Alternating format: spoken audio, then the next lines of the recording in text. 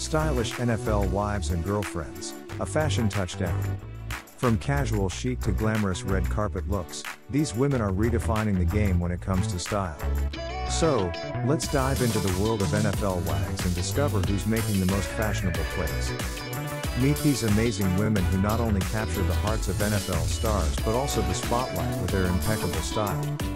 First up, we have Gisele Bündchen, married to Tom Brady. Her elegant yet effortless fashion sense sets trends worldwide. Next is Sierra, Russell Wilson's partner. From red carpets to casual outings, her outfits blend modern chic with timeless grace.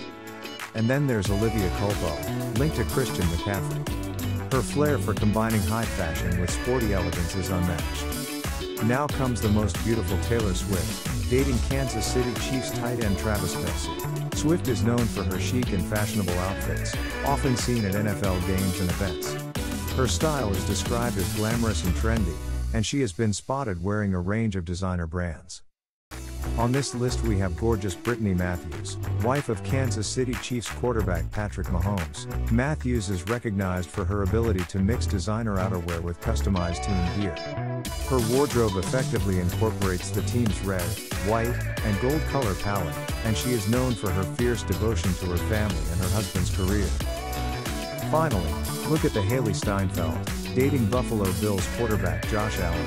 Steinfeld is known for her chic and trendy style, often seen at NFL games and events.